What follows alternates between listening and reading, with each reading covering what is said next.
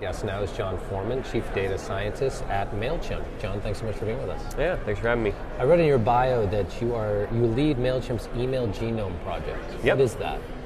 Well, I'm not sure how familiar you are with Mailchimp. We're one of the largest email service providers in the world.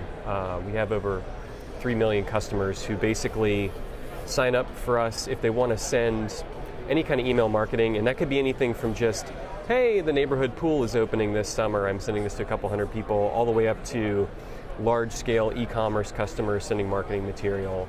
And so the email genome project came about because we realized we have customers all across the globe.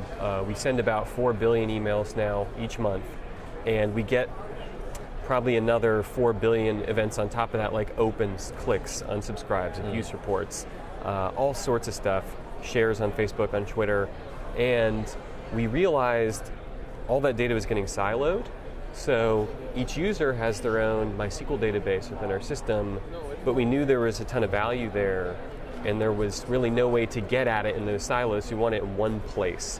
And so we created the Email Genome Project. It's essentially an initiative inside of Mailchimp to bring all that data in one location where we can build products off of it. A lot of these are internal products as well as products that face the customer. And so it came about a couple years ago, and recently we've just started, once we had the infrastructure in place, okay, all of our sends are in one place, all of our clicks, all of our opens, all of our email addresses. Now we can start releasing all these products. So we just did one that detects bad users and kicks them out of the system, and another product that helps good users understand what the email addresses on their list are interested in other than themselves, so they can understand how to better target them. So things like that. Is that only possible because it's all in one place? It doesn't have to be in one place, right? I mean, you could think about essentially all the data being in these various silos and running scripts, right, that sort of walk all of your user shards across all of your data centers to do this. But having the data in one place, and by one place I don't mean just one gigantic table, but right.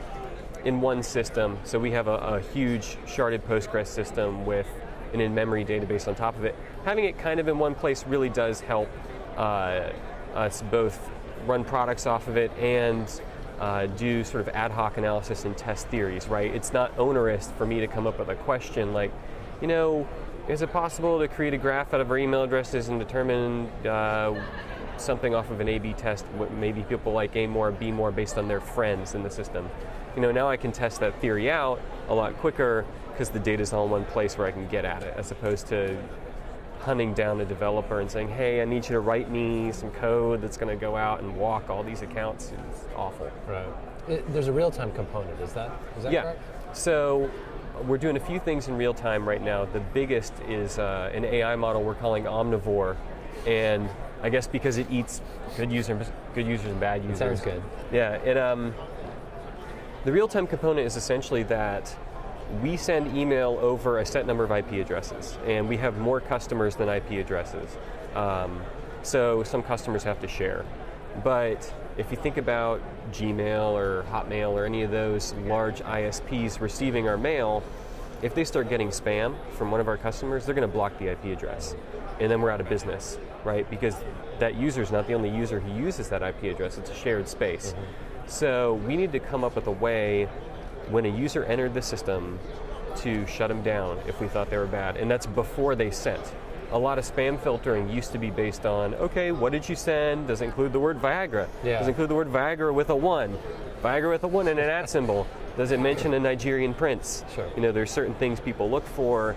That's not good enough because the person has already sent that content a lot of those times. And we had on top of just looking at the content, we also had a team of humans who would go through and kind of look at your account metadata, you know, what's your IP address, where does that say you're from, what does your domain say you're from, things like that, and then try to get, you know, a gut sense of whether they were bad.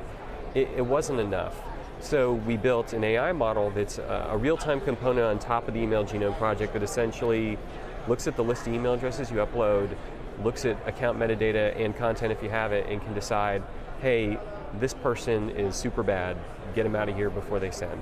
And it's worked very effectively for us at protecting our IP addresses.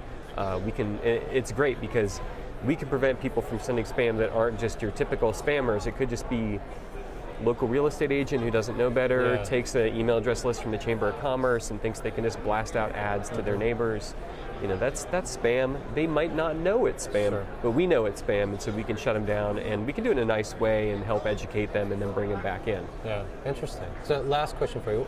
Where do you feel we are in the maturation of real-time analytics? I mean, are these the early days? It kind of, well, it depends on what you mean by real-time analytics, right? So I'm a math guy, not a tool guy, but in my experience, if we were just talking about sitting in a stream of data, maybe it's tweets or whatever, and somehow taking those in and doing simple transformations on them, maybe doing sentiment analysis, real quick things on individual records, maybe doing some kind of reduction step, there are tools that do that pretty effectively.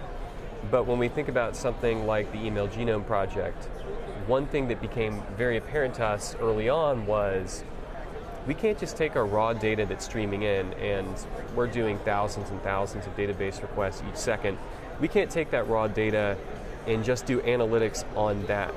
We have to restructure it in very complex ways, which would mean doing lots of aggregations, doing lots of join steps or things you might think of when you're doing a graph, doing what would be called a window function, where you're placing events in order by email address maybe. What are the last 10 since we did this email address, and rolling those up. And when you start to get into that, a lot of times you have to roll your own tools, unfortunately. Right? I think for that really complex analytics piece of summarizing data in unique ways to send through an AI model and do that piece really quickly, we had to create our own system. We had to use a terabyte of memory in Redis, in RAM, to do a lot of this to make it fast enough, and we kind of had to make it really custom. So I think we're going to head in that direction. People sort of being able to have their cake and eat it too when it comes to SQL plus really large databases, plus you want to do stuff really fast, maybe in memory. I think we're going to end up there, but I don't know that we're necessarily there yet. Some time there. So great. Thank you so much for being with us. Appreciate you taking Thanks the for time. having me.